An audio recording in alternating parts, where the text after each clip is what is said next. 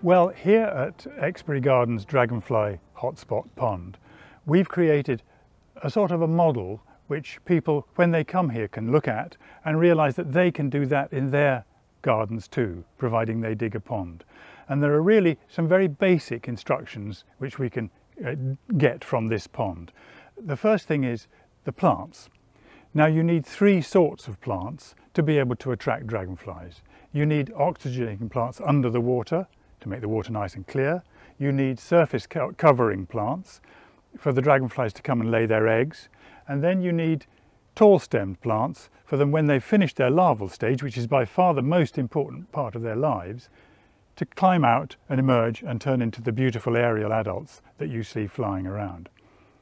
So those three sorts of plants. Two other things. One is you need plenty of sunshine on the water, as we have here.